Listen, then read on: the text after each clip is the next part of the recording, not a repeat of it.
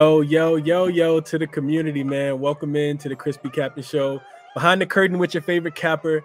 My name is Chris, or Crispy Captain on Twitter. Right now, I stick to what I know. But don't worry. Like I said, 4 or 5 years ago, man, you can name anything. I'll bet on 2 cockroaches running down the street. Like if I think I have an edge on it, you know. If one guy's running with a gimpy, if someone's running with a gimpy leg, like give me the other guy, give me the healthy cockroach. Yeah, we got to casinos as well, and playing some poker. And I was sitting at a poker table, and you know, some guys were talking about like some professional sports bettor, and I was like, man, there's professional sports bettors? Like that's a thing, right? I'm like, how? Like, what the biggest thing I've learned about myself? I think that I think for one that I'm far more competitive than I ever imagined myself to be.